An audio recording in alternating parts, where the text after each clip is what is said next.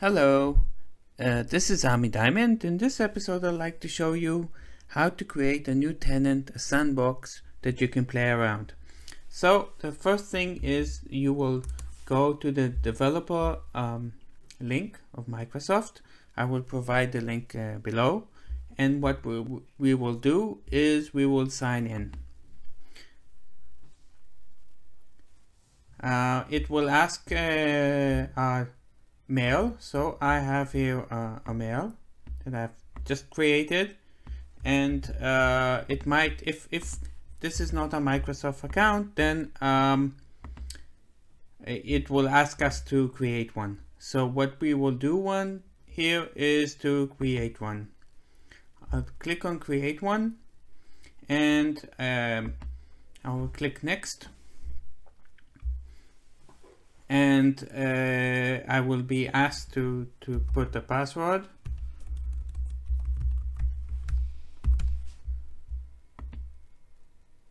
And now the code will be sent to my mail. So I just received here a mail 6713, and I will click next. And actually there will be two possibilities, one to create a fast one and one which is customized by ourselves. We will choose the fast one. So here I need to choose something which is a pineapple. Where do we see a pineapple? We'll do it fast. Another pineapple. Where do we see a pineapple? Here we go. Bum bum bum. Here we go. We're okay. We're there.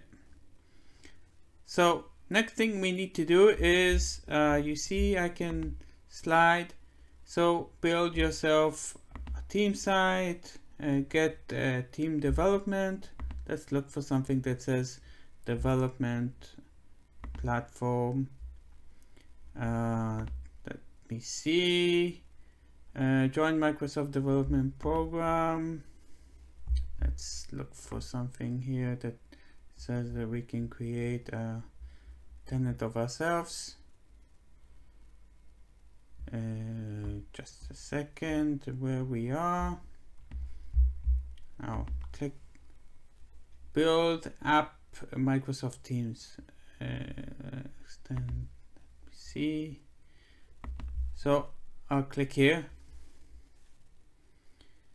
and actually you'll see I can decide the country I am and the name of the company. I'll just call it Share. Doesn't need to, you can just write anything. And language, and you need to accept and press next.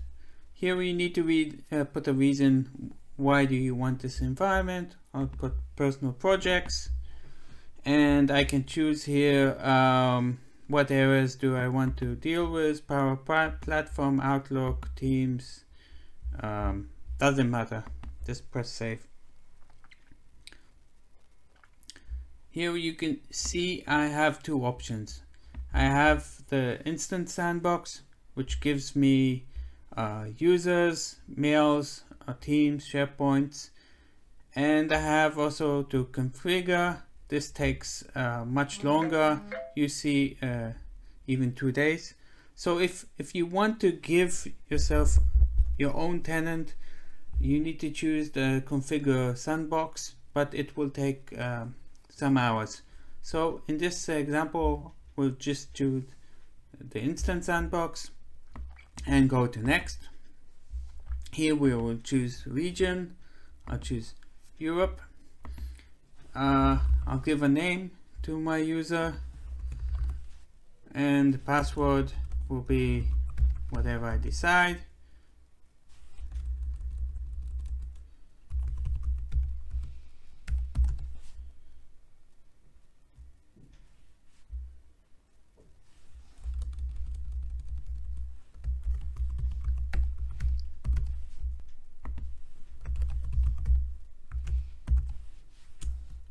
second. And I will next press continue. I will put my phone number. And I will now traffic light. So I need to choose something with traffic light. And now I will receive a code. So I will enter it.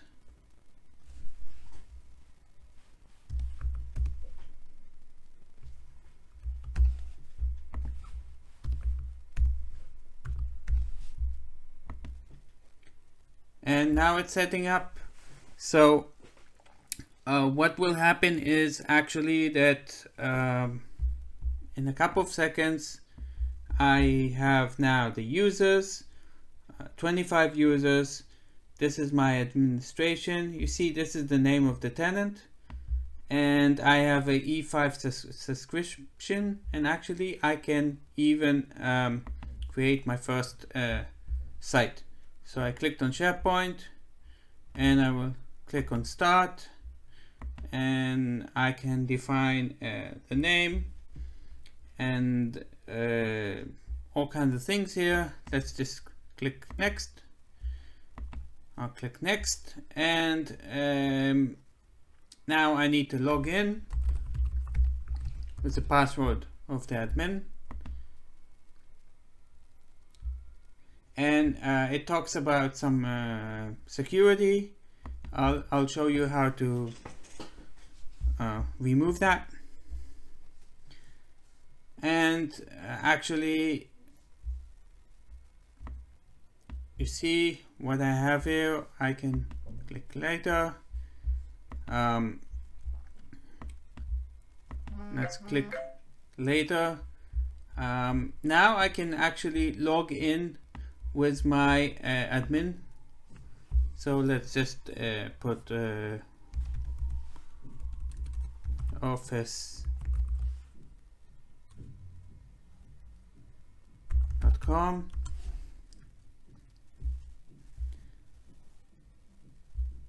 I'll sign in.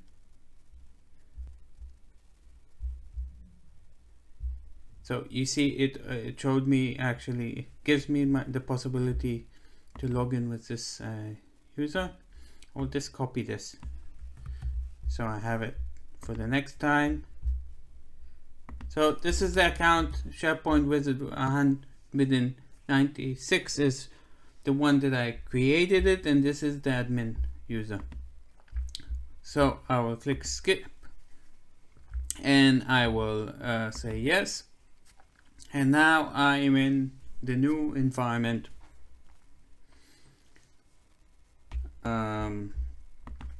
Let's see. So you see, actually I have all of the possibilities. For instance, if I go to SharePoint,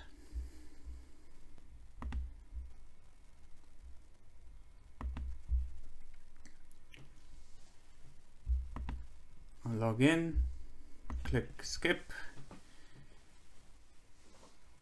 and now I actually can create my first site. If it's a team site or communication, let's choose team site. Let's call it team, and click next. And actually now I'm in my own sandbox where I can do anything I want. You see here, for instance, I can add new members.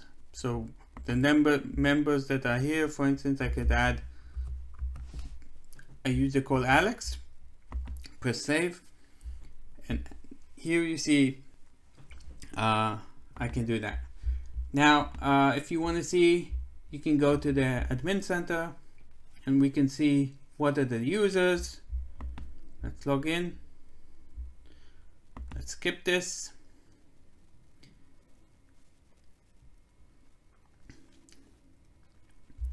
And And under users, we can see all of the active users for this tenant that was already created. So you see Alex, all of these users, I think 25 of those you can use, and you can do anything you want. Now, in order to prevent this security thing that they set by default, we will go to the admin center and we will go to the Azure Active Directory. Let's log in. Let's skip. And what we will do is actually look for some preferences. I'll go to the Active Directory here and look for the properties. And if we go down, by the way, you might want to change the tenant here, but here you have access management for Azure. So we can click Manage Security Default, and we can click Enable Security Default to No. And now this will actually cancel the default security. Next time we log in, we will not be asked to do this thing. So this is how we do it. The other way that the customized tenant takes long, and each time you need to create the mail and other things, but the only thing it doesn't give you in the fast way we did it is to choose a tenant name. But if we go here, actually we can do whatever we want. For instance, if I want to add the users to targeted release, I can go to the admin center and I can go to settings. I can go to organization settings. I can go to organization profiles, and for release preference, I can, for instance, say targeted release for selected users. Click OK, and now I can add specific users that will have a targeted release. So I can add myself, and I could add maybe Alex, and now Alex and me are now in a targeted release. All of the rest are not. So this is a fast, hopefully you learned something, and now you can play around, and see you in the next episode. If you like my channel, subscribe. Goodbye.